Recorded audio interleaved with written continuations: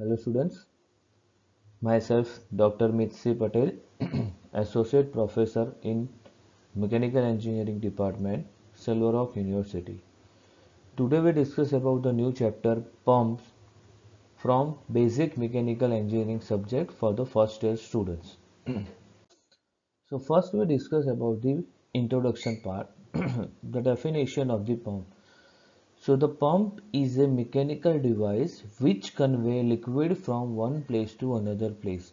Let's take one example. If I have an underground tank and I have overhead tank as well, and I need to transfer the liquid or convey the liquid from underground tank to overhead tank. So by means of using the pump, I can do. So the pump is a mechanical device which convey liquid from one place to another place. Now we discuss about the certain application of the pump. So thermal based application, first one is to feed the water into the boiler. We already discussed in the previous subsequent lectures. We talk about the steam boiler parts. So in the steam boiler chapter, we discuss about the boiler, water and hot flue gases and steam. So to feed the water into the boiler, we require a pump. Second, to circulate the water in the condenser, we also need to use the pump. And third one is to circulate lubricating oil in the proper place. Second is the agriculture based and irrigation based application. To lift the water from deep well, we are using the pump, and to convey the water from one place to another place, also we are using the pump.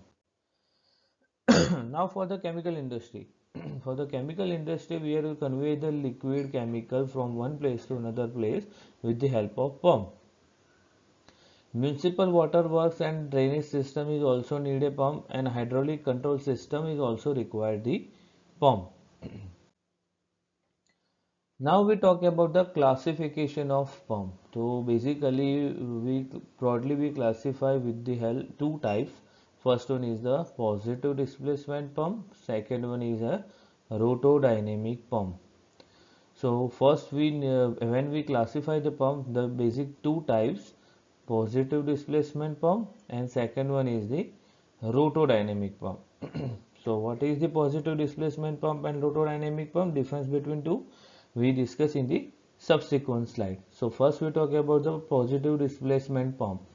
So this pump operates on the principle of definite quantity of liquid is discharged or displaced due to the positive or real displacement of the working element. Then we can call as a positive displacement pump. The real displacement of work element like piston, gear, vane and screw. So these are is called the positive displacement pump. So reciprocating pump is a one kind of positive displacement pump. In reciprocating pump, we sub classify. So first one is the piston pump. In piston pump, there are two classification: single cylinder, double cylinder. In single cylinder, we have sub classification: single acting, double acting, and in a double cylinder, we have two classifications: single acting and double acting. Second classification in reciprocating pump is bucket pump, or third classification is plunger pump. So based on classification pump, two types: positive displacement, rotodynamic. In positive displacement, first one is called the reciprocating pump. In reciprocating pump, there are three types mostly: the piston pump, plunger pump and bucket pump. And piston pump is also classified in two types: single cylinder and double cylinder. On both these two types, we have a double acting, single acting pump. Now second type in the positive displacement pump is a rotary pump. A rotary pump is the motion of the rotor is rotating motion. So that pump are called the rotary pump. The motion of the impeller is rotary. Then it's called the rotary pump. If the motion of the piston cylinder element is a reciprocating type, so that pump is called the reciprocating pump. So in a rotary pump there are three types: gear pump, vane pump, screw pump. Now we talk about the second classification of the pump is rotodynamic type. Now what is the rotodynamic pump? In which principle rotodynamic pump are work? So these pumps operate on the principle of the rise in pressure energy of liquid by the dynamic action of the liquid. Again, I repeat, the pump operate on the principle of the rise in pressure energy of liquid by dynamic action of liquid. So the dynamic action of liquid is carried out by revolving the wheel which has curved vanes on it. This wheel is known as an impeller, and that type of pump we classify is called the centrifugal pump. That type of pump is called the centrifugal pump. So the centrifugal pump is a types or classification of the rotodynamic pump, and it work on the dynamic action of liquid. So first one is the centrifugal pump. We have a single stage centrifugal pump, multi-stage, more than one stage, that is called multi-stage centrifugal pump. Second is called the propeller pump, or we can call as a axial flow pump. Third one is called the mixed flow pump, and fourth one is called the jet pump and airlift pump. So these are the classification of the rotodynamic pump: centrifugal pump, single stage, multi-stage, propeller pump, or we can call as axial flow pump, mixed flow pump, jet pump and airlift pump. Now we discuss about the simple geometry of pump, or we can call as a simple terminology used in the pump. So here you can see this is the pump. This is area of the pump. This is the motor which I show you. This is the pump. This is the suction line. This line is called the suction line. This line is called the discharge line. This is the suction line, this is the discharge line, this is the underground tank, this is called the overhead tank. I wish to transfer from underground tank to overhead tank with the help of this pump. So this is the suction area, so that the head is called the suction head. This area is called the suction head, and from this to overhead tank head, this one is called the delivery head. This is called the suction head, and from this to this called the delivery head. And when we add suction head plus delivery head, that is called the manometric head. That head is called the manometric head. That is the total head. This is use the foot valve so that impurity will not get inside the suction pipe through pump, and then is not the jam the pump. Now first we talk about the head. What is head? Then we discuss about the suction head and delivery head. What is head? So it referred to different forms of energy required per unit weight of liquid to raise its desired height. Again I repeat, it refers to the different forms of energy required per unit weight of liquid to raise it to a desired height. So there are two types of suction heads. First one is the suction head. Second one is the delivery head. So it is the vertical height of the center line of pump shaft above the surface of liquid. It is the vertical height of center line of the pump shaft above the surface of the liquid. That distance, vertical distance, is called the suction head, and it is the vertical height measured from the center line of the pump to where the liquid is delivered or discharged, or energy required to lift the liquid from pump to the end of the delivery pipe. That vertical height is called the discharge head. That vertical height is called the discharge head. Now the fourth one is called the velocity head. So what is velocity head? So it is kinetic energy carried away by the liquid at the end of the delivery pipe. That created head is called velocity head, and is denoted by HV. So when we talk about the mathematical equation, HV is equal to V square by 2G. HV is equal to V square by 2G, and V stands for the velocity of the liquid in pipe. Fifth one is the static head. Static head is denoted by the HST, and it is a sum of suction and delivery head. It is a sum of suction and delivery head. In the previous figure, I show you the suction plus delivery head is equal to manometric head. But in manometric head, we are considering the friction losses as well, friction heads as well. But here, if we add only the suction head and delivery head, then the total of the suction and delivery head is called the static head, HST. So mathematically HST is equal to HS plus HD. HS stands for suction head and HD stands for the delivery head. Now talk about the manometric head. So it is the total head required to develop by the pump from suction to delivery. So it is the total head required to be developed by the pump, that is called the manometric head. Now seventh term is the terminology is the water power.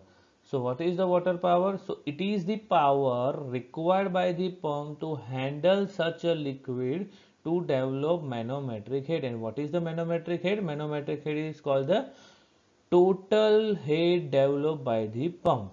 So it is the power required by the pump to handle the liquid to develop manometric head. So we can write the mathematically manometric head PW, or for the water power PW is equal to rho GQHM. Rho stands for the density of liquid, G for the gravitational force, Q is the liquid discharged by the pump, and HM is called the manometric head. Manometric head. Now next one is called the shaft power. What is shaft power? So it is the power input to the shaft of the pump by the motor. So it is the power input, that means we have to rotate that shaft. If the shaft is rotated, then the vacuum is created. If the vacuum is created, then the water gets sucked and then develop the pressure and it gets discharged to the required space. So it is the power required or at the input shaft by the pump by using the motor. So ninth one is the efficiency of the pump. So it is the ratio of water power to the shaft power, because the water power is called the output and the shaft power is called the input. So water power to shaft power is called the efficiency of the pump. So mathematically we can write the eta P is equal to PW water power upon PS shaft power, output upon input. Now we talk about the single acting reciprocating pump. So here you can see in the figure, this is the simple arrangement of a single acting reciprocating pump. So here you can see these are piston cylinder arrangement. So in piston cylinder arrangement there are the two valves. One is the suction valve and second one is the delivery valve. So this is the underground tank, this is the overhead tank which we need to supply the water from underground to delivery, or we can call it as a overhead tank. So this is called the suction valve, this is the suction pipe, this is the delivery valve, this is called the delivery pipe. And we already studied the terminology of pump. From the this level to center line of the pump is called the suction head, and center line of the pump to the where we have to discharge the water, that vertical height is called the delivery head. So this is the delivery head, this is the suction head. If I add from this to this, HS plus HD is called the static head. We already discussed in the terminology of the pump. So this is cylinder, this is pump. Now what happen if pump go in this direction? If the pump is go in this direction, I will show you. If the pump is go in this direction, then what happen? The vacuum is created in this portion. In this portion vacuum is created. When the vacuum is created in this portion, then what happen? The water will suck from this to this, here to here. Suction valve is open and water comes in this portion, and water will come in this portion. After that, the piston go from this side to this side. Pistons go from this side to this side. Then the pressure is created, so the suction valve gets closed, and pressure, due to that pressure, whatever amount of water or liquid gets collected here, it transfer. Delivery valve is open and it transfer from here to here. The whole way liquid is transferred from here to here. whatever liquid is there, they transfer from the delivery side. So this is called the single acting. What is the single acting? If we go from forward motion or if we go for reverse motion. Here you can see only in the one motion we can get the discharge. When the piston cylinder is going in this direction, then and then we can got the discharge. If we go in this direction, then what happen? Only suction will take place. Here I will mark you. Here is the, in this direction suction will take place, and in this direction only discharge will take place. So in the only one direction we get the output. That's why this is called the single acting reciprocating pump. That's why this is called the single acting reciprocating pump. If we use either or, that means in forward motion we can get the output, if in reverse motion also we can get the output. Then how can we get? So both, if forward motion we can get and suction both, and in for the backward motion or reverse motion also we can get the output. That type of pump is called the double acting reciprocating pump. I will show you. Now we talk about the double acting reciprocating pump. Already we in the previous slide we already discussed about the single acting reciprocating pump. So what is the difference between two, single acting and double acting? In single acting we got only in the output in the one direction. One side is for the suction side, second side is for the delivery side. But here what we can do, if we go forward motion, then also suction is completed and the delivery is completed. If we go reverse motion, then also the suction and delivery will get. So I will show you. Here I will have a two valves. One is delivery D1, second delivery valve is D2. Here second delivery valve is D2 and first delivery valve is D1. So these are the two delivery valves and two are the suction valve, S1 and S2. And this is the underground tank, and this is the overhead tank where we require the delivery. Now what happened? I will consider either or direction, so that you can same as for the second direction. Now I will take the example, if my piston is go in this direction. If my piston is going this direction, at that we have to look the cross connection S1 and D2, S2 and D1. So if we go in this direction, whatever amount of water get collected here, it's deliver, it go from this direction, from D1 it go delivery pipe to the delivery pipe. Whatever amount of liquid is collected by S1 is get discharged. The same time the vacuum is created at the back side of the piston, and from the same time when the D1 valve is open for the delivery, at the same time S2 valve is also open for the suction, and the whatever amount of water gets sucked in place into the this part. So at the same time D1 delivery and S2 suction valve are open.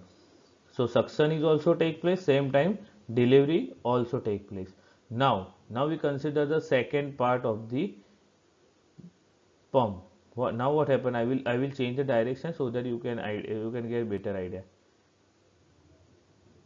Now look at this.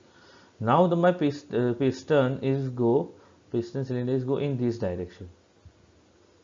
Piston cylinder is go in this direction. Now what happened? Look at this. Same time, whatever in the previous stroke, whatever amount of water is collected due to open valve, S2 valve is open.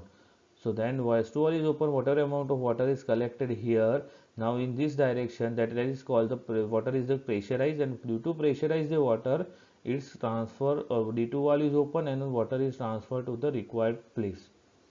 At the same time, back in the back side of the piston, what happened? The vacuum is generated. When the vacuum is generated, due to vacuum, the S1 valve is open, and using the S1 valve, the new water gets sucked inside the piston cylinder. So same time S2 is open, D1 is open. Same time the backward position, so S1 and D2. D2 is also open, S1 is also open. S1 stands for the suction part and delivery stands for the delivery part. So by this way, if we go for the forward motion or we can go for the backward motion, then also we can get the output, then also we can get the output. So in the either or direction we get the output. That's why this is called the double acting reciprocating pump. That's why this is called the double acting reciprocating pump. Now we talk about the air vessel. It is a similar arrangement of single acting reciprocating pump. Just we need what we can modify it. We can add air vessel at the suction side and air vessel at the delivery side. So what is the function of air vessel? What happened?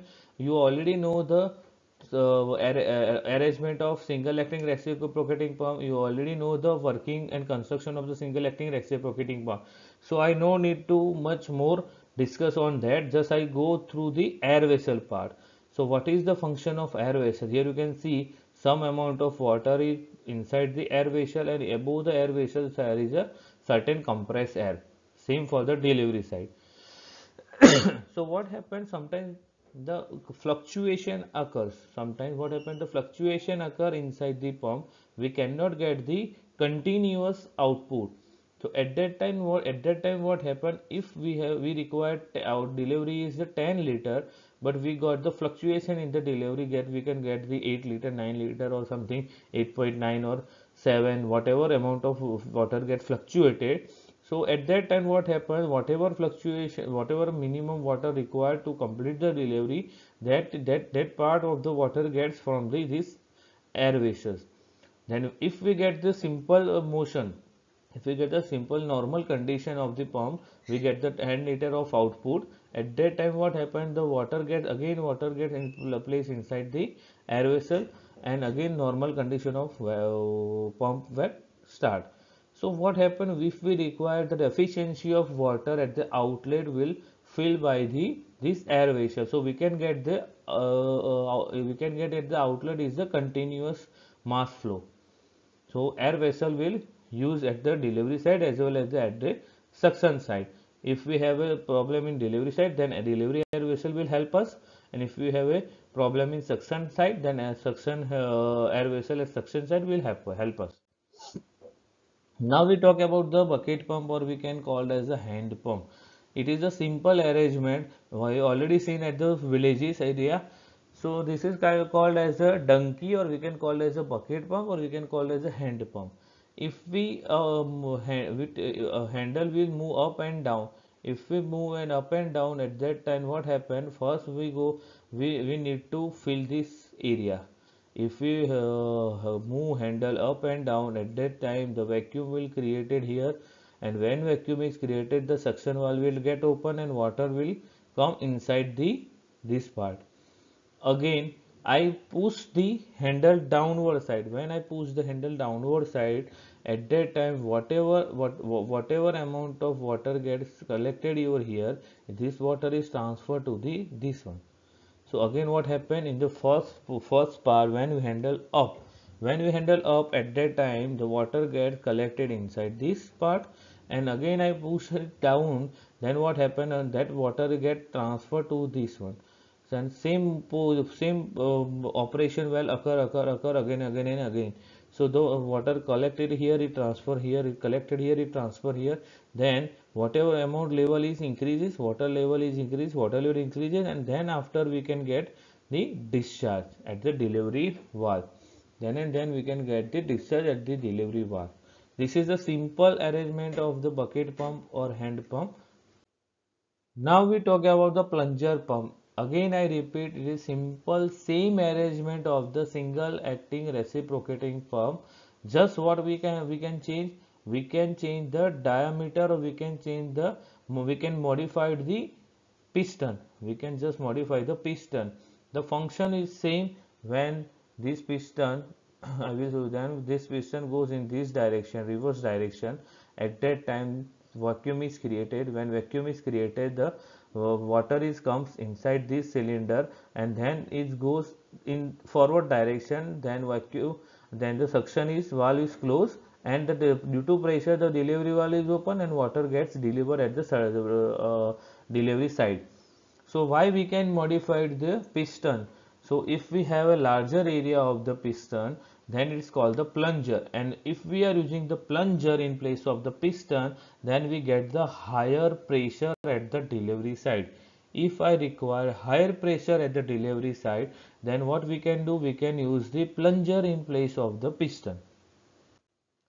Now we talk about the second part of the pump is called the rotary pump. We already discussed about the reciprocating pump from the positive displacement type. Now we talk about the rotary pump, that is the second type of the positive displacement pump. So it is a positive displacement pump with rotary motion. So in a rotary pump, the liquid is entrapped in the reduced passage between two sets of engaging surfaces such like a gear, lobes, vanes and screw, and the pressure will rise subsequently. So they are suitable for pumping a various fluids like a vegetable oil, liquid oil, or we can call as a lubricating oil and grease. So we have three types of rotary pump. First one is the gear pump, second one is the vane pump, third one is the screw pump. Now here you can see the animated video of the gear pump. So what these are the very simple part. This is the inlet part, this is the outlet part. When the liquid particles come inside, at that time it trapped between two teeth. Here you can see it trapped between two teeth and it's transferred from this direction. Here is transfer from this direction, and this is the outward part, or we can call it the delivery side delivery part. So it is a very simple construction. Here you can see here this is the 2D diagram, this is the actual working diagram. So you can get understand easily. Now this is the vane pump. Vane pump is also the similar kinds of pump, rotary pump. Here you can see the animated video, and here you can see the simple 2D diagram.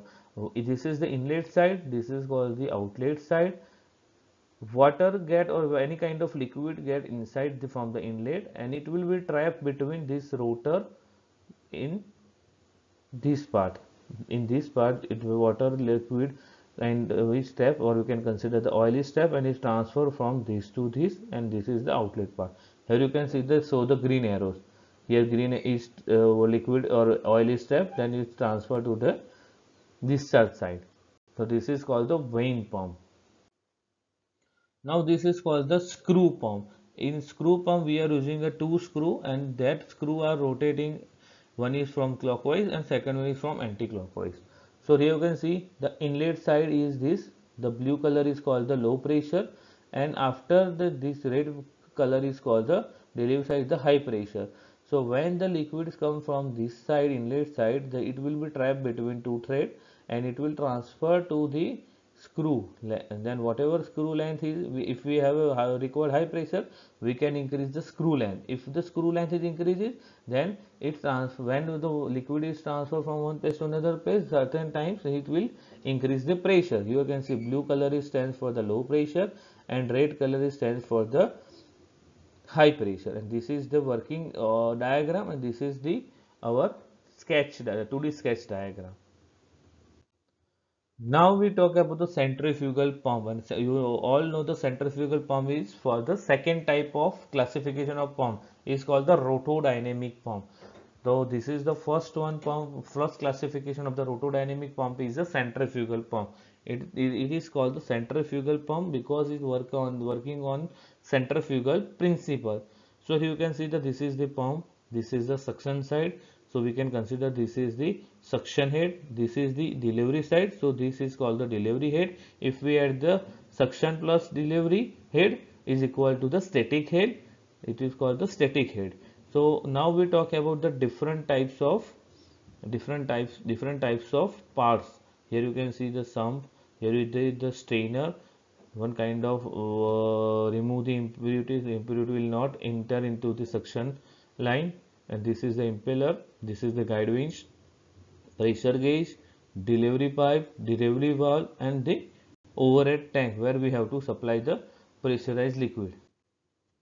These are the actual working animated figure of the centrifugal pump. Here you can see at this is the inlet valve, inlet at the center, then it goes the outward, and then at the outlet it transfer to the outlet. Here you can see the green arrows, and here you can see the blue arrows. So by this way our centrifugal pump will work. and easily we can transfer the liquid from one place to another place. Now we talk about the classification. Classification of the centrifugal pump is based on the casing. If we modify the casing, the centrifugal pump will change. Function of the centrifugal pump will change, or efficiency of the pump will change. So there are three types based on the casing modification: centrifugal pump with volute casing, centrifugal pump with vortex casing, and centrifugal pump with guide blades. Now is you can see this figure, centrifugal pump with volute casing. Volute casing means this is the inlet one and this is the delivery outlet. So when we start the pump, then this impeller is rotated. Due to the impeller is rotated, water is get sucked from the center. It rotates in this part. After that, in two wings. This is the blades. This is the two blades. Then the water gets outward in the impeller. So in between the two blades, it get rotated, and afterward it go from the casing. First it rotate inside this part, then it's rotate in the impeller to between two blades, and that is goes to the outward in volute casing and in the delivery valve. So what happened here, you can see the rotation in between the two blades, that at that time the eddies form, or due to eddies form there is a loss of energy. So what we can do, we can modify the casing. Due to the modification of casing, that is called the vortex casing. Here what happened, here we add the one another casing between the outer cell, outer casing, and inner impeller. Between the what happened, when the impeller is rotated, the water gets sucked inside this part, it will rotate again, it will rotate in this impeller.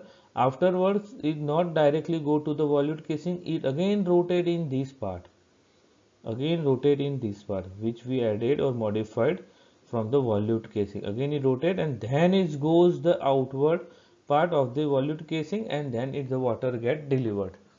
So what happened, the eddies will not comes to zero. Formation of the eddies is not comes to zero, but we can minimize by using the vortex chamber. We can minimize the eddies by using the vortex chamber. Now third one. Now third one is called the centrifugal pump with guide blades. So what we are using? We are using guide blades in place of vortex chamber. So here you can again, I will explain to you. The impeller is rotated, water gets sucked inside the inlet, and then it rotates here, then it goes for the rotation here, and afterward guide blades are used. So guide blades are stationary, guide wings are stationary. So what happened, this impeller is rotated, whatever amount of pressure energy is generated in the water with the help of guide vanes. Guide vane, what the function of the guide vanes, or what is the utilization of the guide vane, it get diverted or gives the certain smoother outlet. Using the guide vanes, water gets or liquid gas, or we can whatever amount of whatever which kind of liquid we are using, the pump is get diverted to the casing, vortex casing or volute casing easily. So there is a minimization of the formation of eddies in the centrifugal pump with the guide vanes. So then water is here, water is rotating, then after is goes the outside of the impeller, and after is get transferred by the smooth curve. Here you can see the smooth curve, then it goes using this guide vanes, it gives the direction to the flow outside the impeller, and is transferred to the volute casing, and after rotating with the volute casing, it get delivered at the required place. Okay, so this is the importance of the centrifugal pump. There are based on the modification of the impeller, we can classify with the help of volute casing, with the help of vortex casing, and with the help of guide blades. now last our last topic of the chapter, pump, priming of centrifugal pump. So we already discussed the classification of pump. First one is the positive displacement pump, second is the rotodynamic pump. In positive displacement pump we have a certain classification like reciprocating pump and rotary pump. In reciprocating rotary we have a sub classification, and in rotodynamic pump we have a centrifugal pump. If we modified the impeller, then we have a three classification like volute casing, vortex casing, and with the guide pins. So we have a reciprocating pump, rotary pump, and centrifugal pump, three types of pump.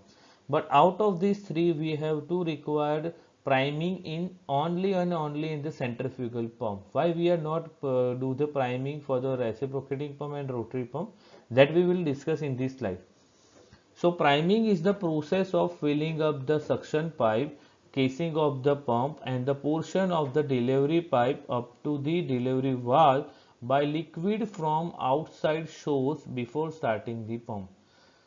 So what is the priming? So priming is the process to fill up the suction pipe casing of the pump portion of the delivery pipe up to the delivery valve by liquid from the outside source before the starting the pump. Because when suddenly we start the pump, water get not suck with the suction pipe. Why? Because in the impeller there is a air, and if we start the pump, air will rotate, and due to the air will rotate, air head is created in place of the water head, and air head created, then the water will not get suction. So thus the air is removed from this part. That's why we are fill up the water to be pumped. So if the priming is not done before starting the pump, the air pocket inside the impeller may give rise to the formation of the vortices and cause the discontinuity of flow, and water will not get sucked.